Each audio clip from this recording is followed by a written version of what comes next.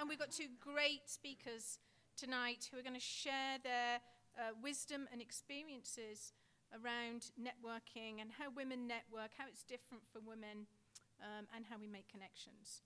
So I'm going to begin with our first speaker is Dr. Christy Glass, who's a professor in sociology up at Utah State University. She earned her PhD in sociology. That's a hard PhD, for those of you who don't know, from Yale University in 2005. Her research and teaching focuses on gender inequality, race, ethnicity, work, and leadership.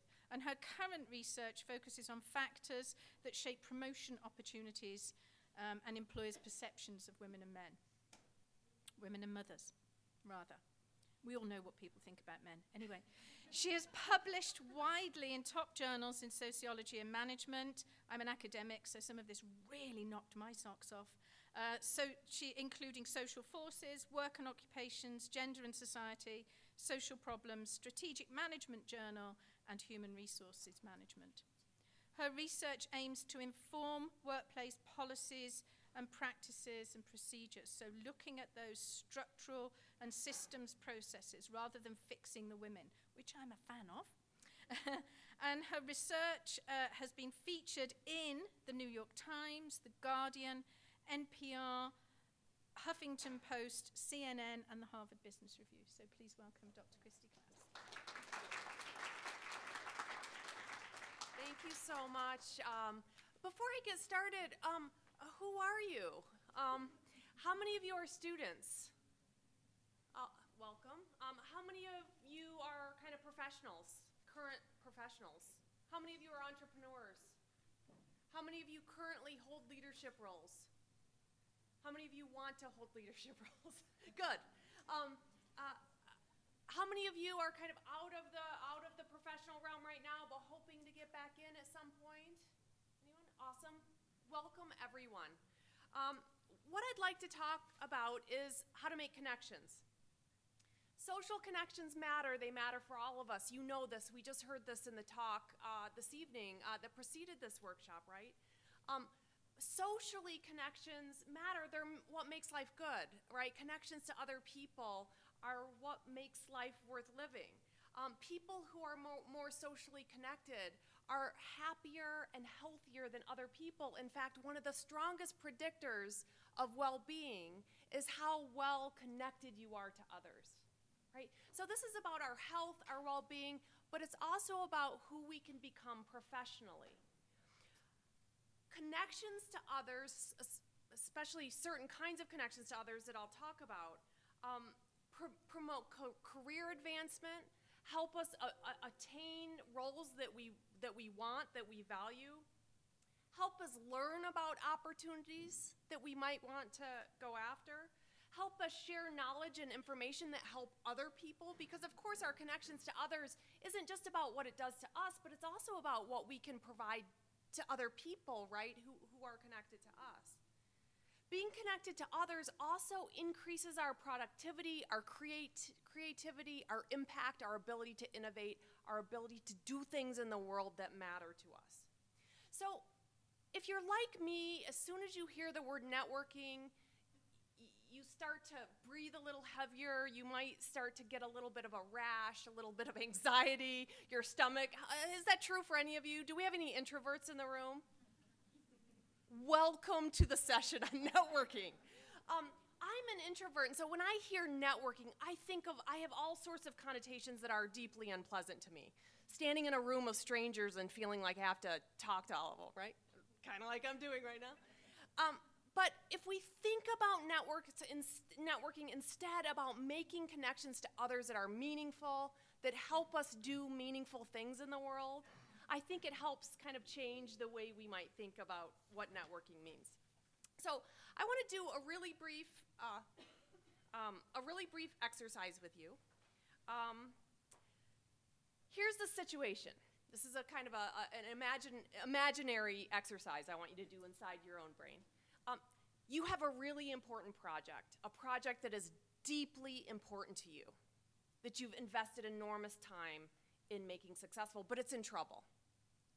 I want you to think of, and you desperately need an influx of time and money from other people to help get it over the hump. I want you to think in your head of 5 people you could call right now and ask them for money and time. Okay, does everybody have 5 people you could call right now? Might not be easy, right? But if you thought about it, most of us probably know 5 people we could call. Right? I would start with my mom, right?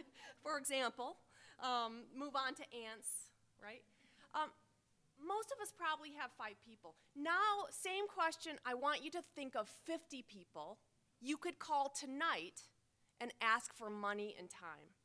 How many of you, no problem, you've got the list, you're ready, you've got your phone out? Yeah, that's a different question, right? That changes everything, right? We all have that tight group, but once you start getting outside of that, things get a little scary. I want to talk to you about 2 kinds of connections to people, strong ties and weak ties. Strong ties are those people you know really, really well. It's those 5 people. It's those people that the president put up, right? Her village, her board of directors, the people who love her, whom she trusts, who can tell her the truth. Those are our strong ties, okay? Those are these people. Those are people we have immediate connections to. We've known for a long time. We've invested a lot of time in the relationship. These are our close, trusted, intimate friends, family, maybe even colleagues for some of you. This is our village, all right? It turns out that compared to men, women have much stronger ties. We're much more likely to have that really strong, cohesive village. Compared to men, in fact, we have stronger, closer networks. Our networks are small, but they're really deep. They're really meaningful. They're made up of those people we could call at any time for anything. This is awesome. Again, these are part of the reason, these are part of the people that makes life good. However, those networks, those tight ties, those strong ties, tend to be insular.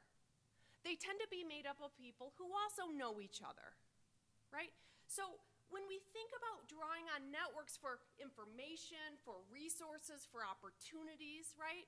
It turns out that if we limit ourselves to this group, we're just getting the same information. We're just regurgitating the same information, right? Because there's not a lot of new information coming into that group. So it turns out that when we think about using connections or drawing on connections to other people for broader opportunities, relying only on those strong ties is not the best strategy. By contrast, men are much more likely to have weak ties, right?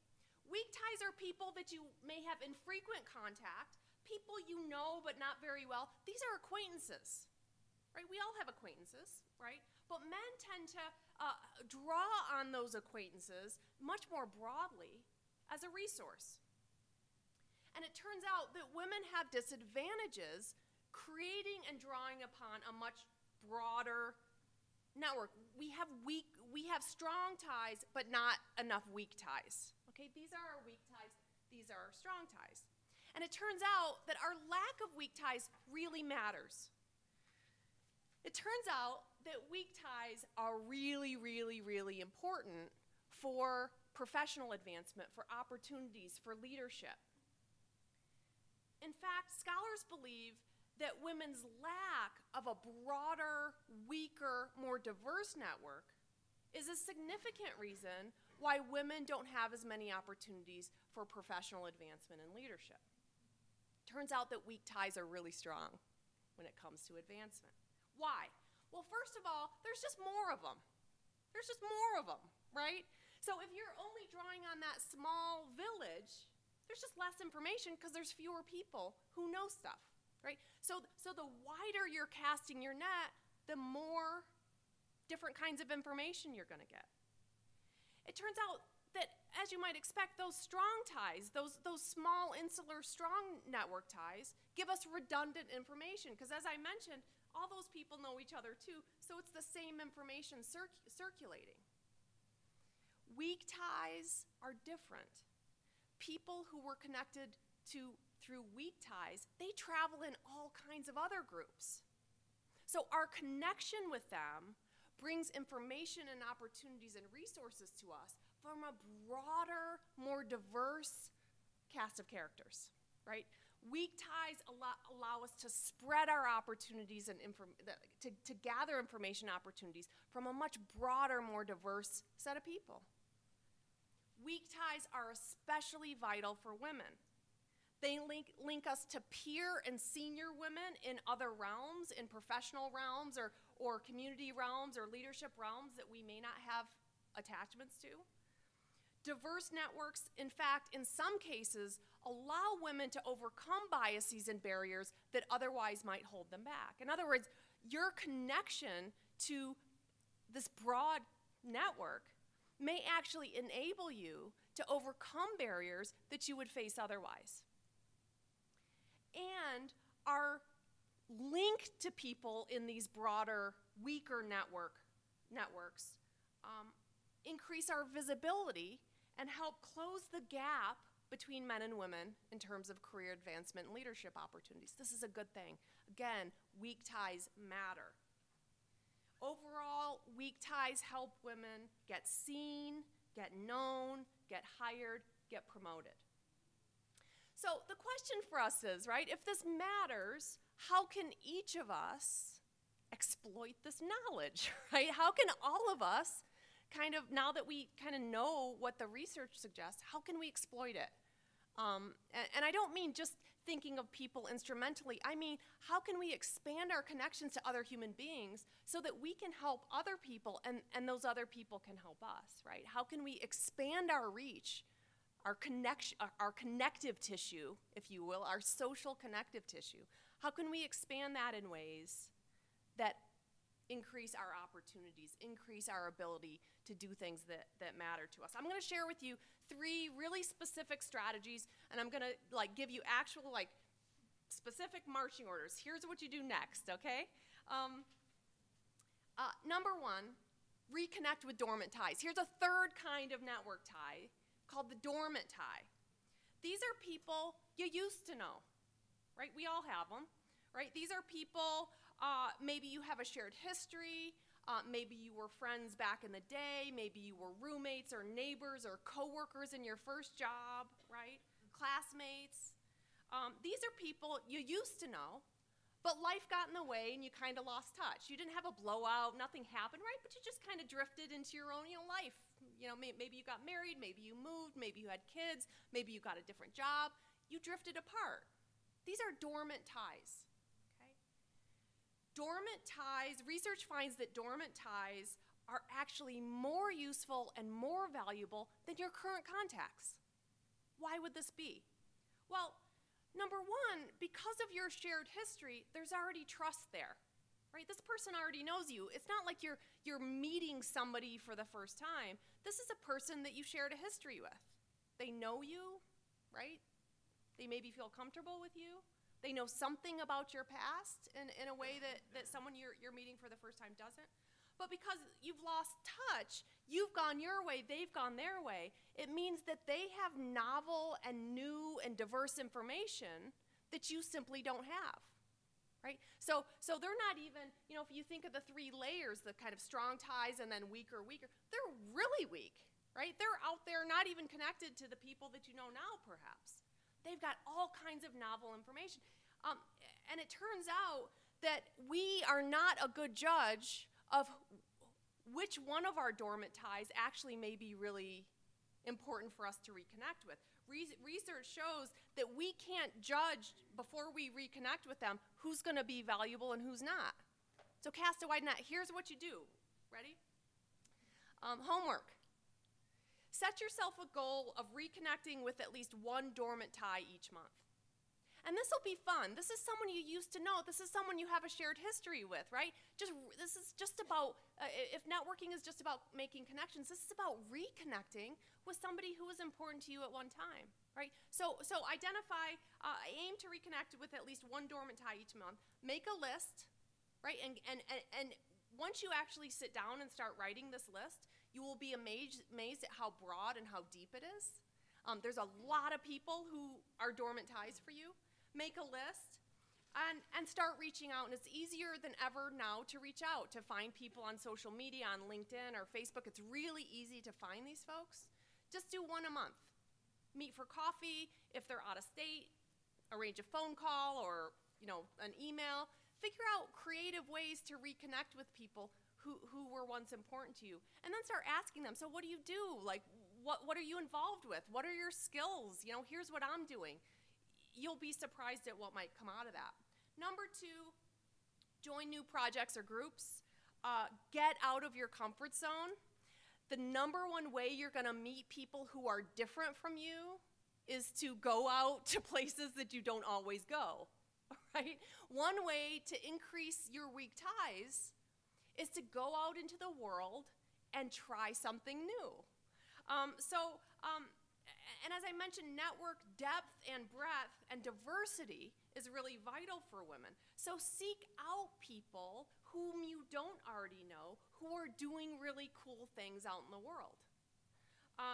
This will expose you not just to new and interesting people, but new experiences, new information, and potentially new skills. So here's your homework. Make a list of things you really love.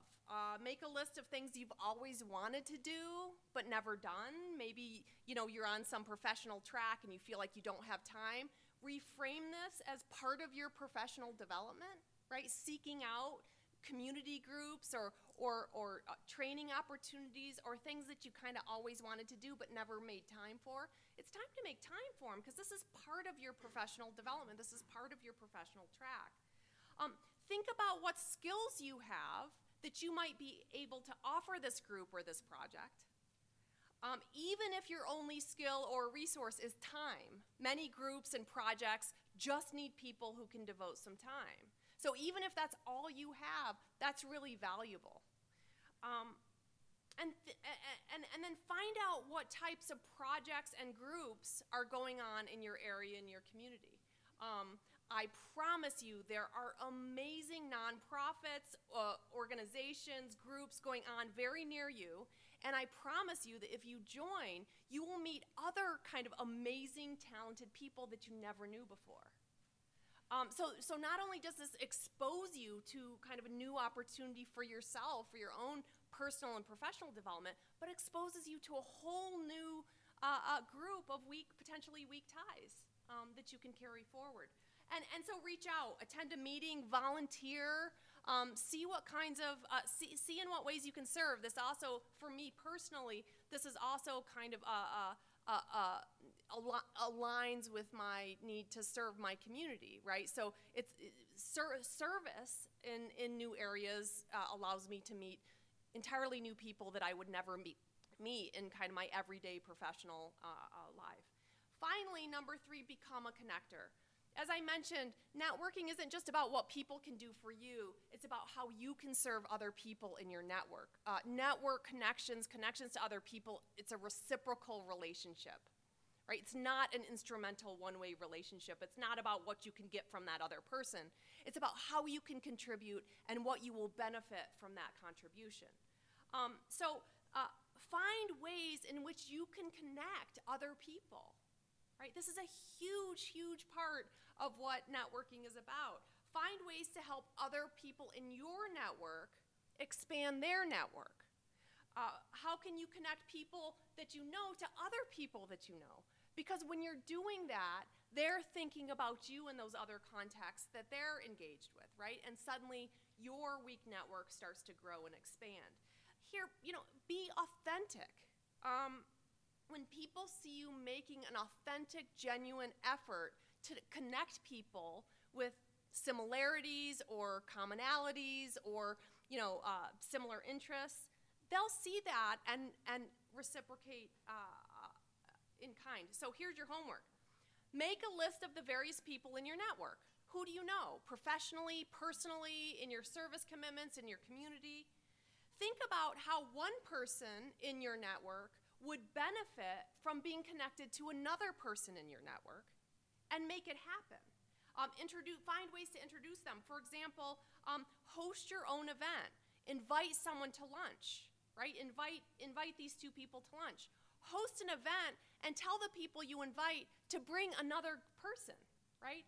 Invite someone to lunch and tell that, and say you're bringing somebody that you'd like them to meet, and ask them to bring somebody that you would be interested in meeting, right? We socialize all the time. Start to think about your connections to other people as opportunities to be a connector. Often, at least for me, being a connector is a lot easier than going out on my own and kind of introducing myself. So think about this opportunity as a really vital way to expand your own network. And let the people that you know that you'd welcome an opportunity to meet others in their network. Let people you know say, hey, I'm really thinking about this opportunity, or the next step in my career is this, or I'd really like the opportunity to work in this area. Do you know anybody? Think about me the next time you're at this or you're at that. Think about me. Is there somebody I should know that you know? Put it out there. Let people know that you're a connector, but also you'd like to mobilize folks that you know as connectors. The more valuable a network tie you are, the more value you will get out of your connections to other people, right? So three strategies, 3 marching orders. I expect next year at this time you'll all have much broader, weaker networks.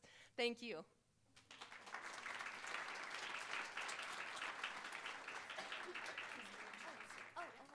Okay. So there's some good news there for an introvert. I don't know about the other introverts, but I was thinking, so get other people along to invite other people, and so there's less kind of social gluing I have to do. I don't know if anyone's ever looked after one child. It's exhausting. But you have 6 children, they entertain each other. Okay, so I like that thinking. That's really good. I also like the connecting with, dormant ties, except I might cross off the ex-boyfriends. Or the people are dormant for a reason, but really, really useful. We've got lots of homework for this weekend.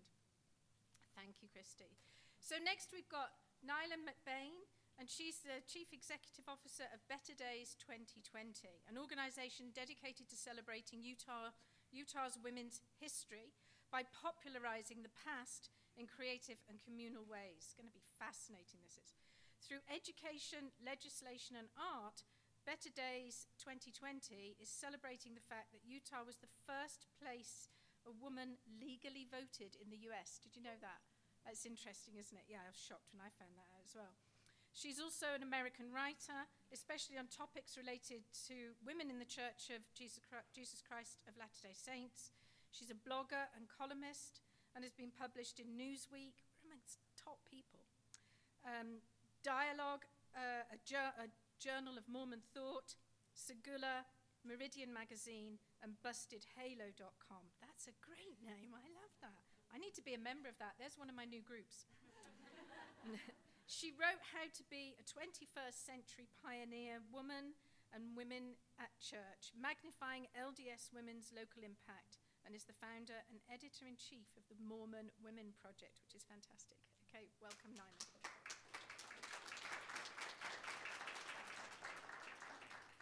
Thank you. So I'm actually going to build on what Dr. Glass presented, and I'm going to take an approach looking at the very macro perspective on networking, followed by a sort of more day-to-day perspective on networking, and concluding with an in-the-moment, what do you do right at that moment perspective.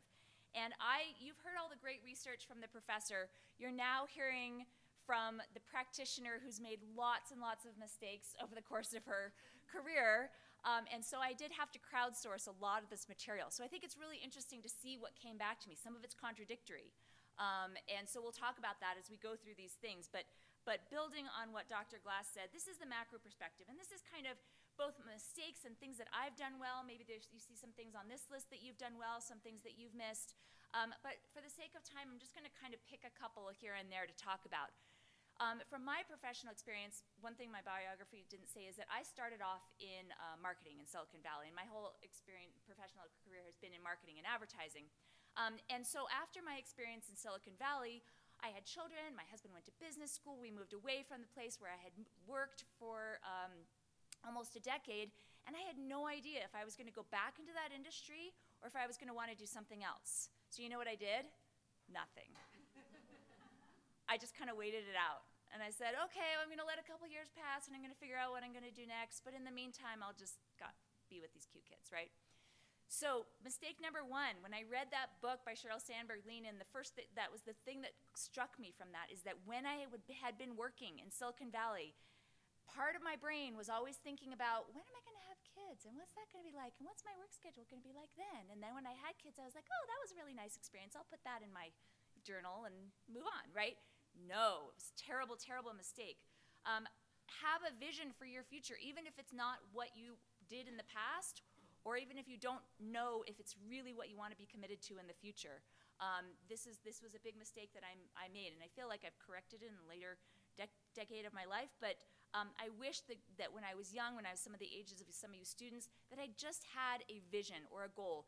Let it change, let it be flexible, but have a vision and be working towards that and be fully invested in it at all time. These next two are kind of contradictory. I thought these were interesting. One person who I deeply admire and has a wonderful career says, be fully committed to the people you're working with at the time and never think about your next move. Now, I don't think she's talking about your next move within that company. I think she was talking about, don't think about, hey, can I get a better offer down the street? But another person told me, spend 20% of your time thinking about your next move. So I think that the truth is probably somewhere in between, and I think as Dr. Glass was saying, it is something you constantly want to be thinking about. And some of you, depending on where you are in your profession, you're either looking for a way to move up in your own company, or you're looking to make a lateral move or a move to a different company. Figure out, be strategic about the amount of time that you want to put into that. Whether it's 20%, whether that seems high or low to you, do what Dr. Glass said and always kind of be working on that. That doesn't mean you have to be disloyal to the people you're working with right now. It doesn't mean that you have to have brain share going down the street to that greener pasture. But it's a strategic decision in the macro perspective to always be considering what that next step will be. I won't talk about this at all, weak ties, because obviously Dr. Glass talked about the critical importance of weak ties. But having a plan for maintaining relationships, this is going to look different for everybody. Dr. Glass presented some really great ideas. I had a boss 15 years ago now in San Francisco who started his workday by making a birthday phone call. Every single morning we sat down at work, he would call somebody whose birthday it was. And he had a lot of friends by that point, so we kind of had a person to call every day. I don't think I'd have a person to call every day. And you cannot imagine the power of this, right? He calls me on my birthday. I haven't seen the man in a decade. So it was a very strategic decision on his part. And, thanks to Facebook, it's really easy to know when people's birthdays are. And that's not just HBD on Facebook, on their Facebook page, right? I'm talking about a personal, it can be an email or it can be a text, but a personal connection to somebody to say, hey, we may have been separated due to geography or jobs or whatever for 10 years, but I still remember you. I still know you. And you know what? When I he actually is one of the people from my San Francisco days that I would feel entirely comfortable reaching out to with any request at this point. There are other people who I'd be worried that they had forgotten me. I haven't done anything to keep up the relationship, right? So you're a little nervous, oh, hey, you haven't heard from me in 10 years, but I would feel completely comfortable reaching out to him, and he reaching out to me, I hope. And then in the macro, my last just practical tidbit from the macro perspective is play the long game. My husband is 3 weeks into a new job that he has been working towards for 4 years. He established a weak tie, found this company, knew that he wanted to work for this guy, and it has been 4 years, and I'm not exaggerating. And it was just going out to lunch every quarter or so and saying, when are you gonna hire me? Here's what I'm doing now. And so never giving up was a theme that I heard certainly from the people that I surveyed, and it's certainly been true in my own life. So a little bit more of a micro perspective. What are you doing kind of on the day-to-day, week-to-week? Again, the goals for frequency and type of networking that have already been talked about tonight are critical. I think the main thing that I want to add here is building on what Dr. Glass said at the end about making sure that consider what the giver will get from your interaction with them. This was actually a very consistent point that came up from certainly my experience and from all the people that I interviewed. Have a specific ask. This is a little bit different than, I just want to go out to lunch with you because I think you're a cool person and I want to be a friend, right? This is a deliberate approach to say, I have a problem with this, or I have a question, or it can be as simple as, I just want to know what you do, right? I'm curious, I admire you. But we are too busy, and professionals are too busy to just be like, hey, want to hang out, right? So two points, have a specific ask, even if it's something that's a little bit made up or vague, have a specific ask, and then always, as Dr. Glass said, consider what you can do for that other person. If it's connecting somebody to your network, if they feel like they can make a great hire. My husband is very proud of the fact that within his first 3 weeks, he has introduced the founder of this company that he's now working for to a new finance executive and a new board member.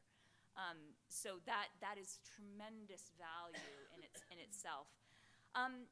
I will say, since we're talking about women's networking here, and since we're living in Utah, and since 43% of male professionals in the United States generally have expressed discomfort in going to lunch or to a private event with a woman, I think that's a really important strategy to have a specific ask.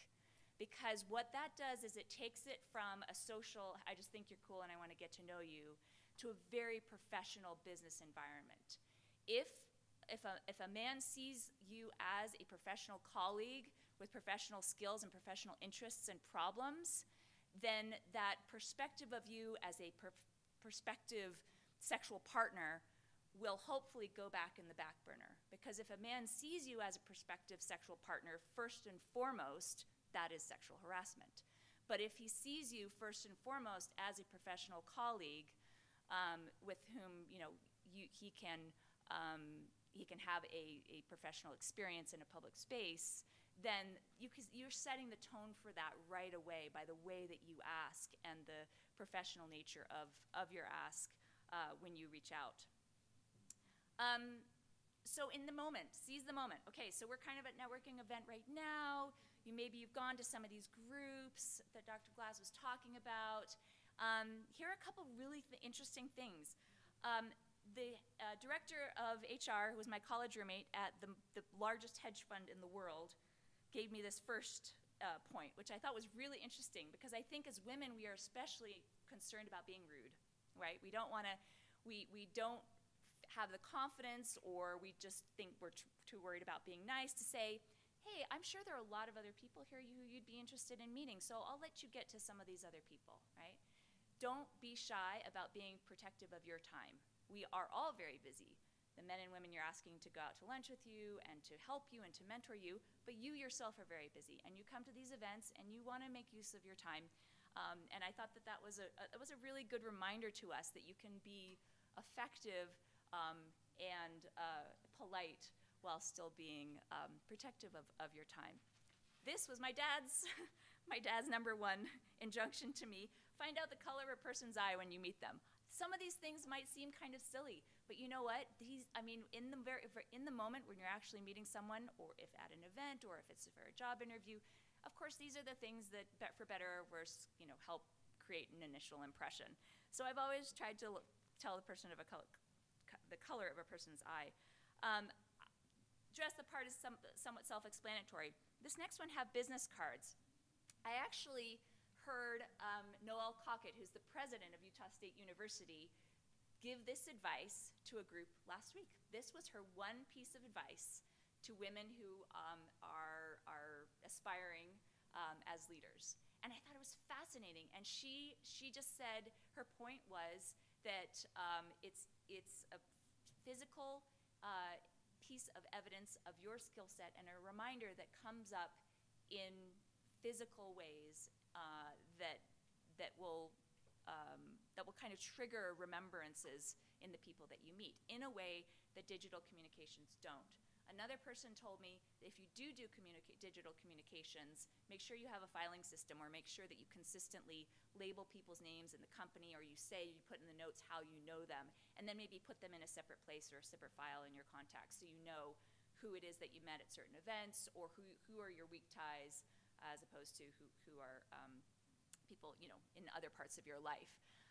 And so both of those pieces of advice are really about how you present yourself. All of these pieces of advice are about how you present yourself and your personal brand, right? As somebody who's spent my career in marketing and advertising, that idea of the personal brand, I think, is something that often gets maligned. We think, oh, it's all about the way I look, or I have to dress well, or I have to, whatever. But this is, in the best sense of it, you are creating a brand for yourself, in which you can be self-aware of your own skills. You can know what you can offer to other groups and other people.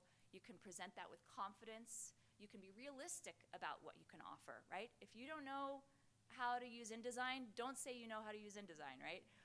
And if you've never done fundraising, don't market yourself as a development director, right? So be honest and be authentic, again, as was already mentioned, and be professional. And I think that was partly President Cockett's point with the business cards, is that it looks like you've taken the time to assess your skills, to market yourself as somebody who really has something to offer. One of the things that certainly I've read in research about men and women in the workplace is, and you may have heard this before, that men have an outsized sense of confidence about how they can take on that green eggs and ham job, right? If we present a man with that green eggs and ham job, overwhelming, they'll say, sure, I can do that. Never done development before, no problem, right? Whereas we women, the sort of inherent nature of our personal brands is to be much more reticent, and to need that experience and that approval beforehand, before we take on a green eggs and ham job. And so what happens is that those big jobs tend to go to men who are more cocky about their ability to take that on, whereas a woman who may be just as qualified is a little bit more reticent in her self-assessment. So I think this idea of seizing the moment and presenting yourself with a personal brand that is self-aware, cultivated, authentic, and honest is a way that we can start addressing some of that discrepancy.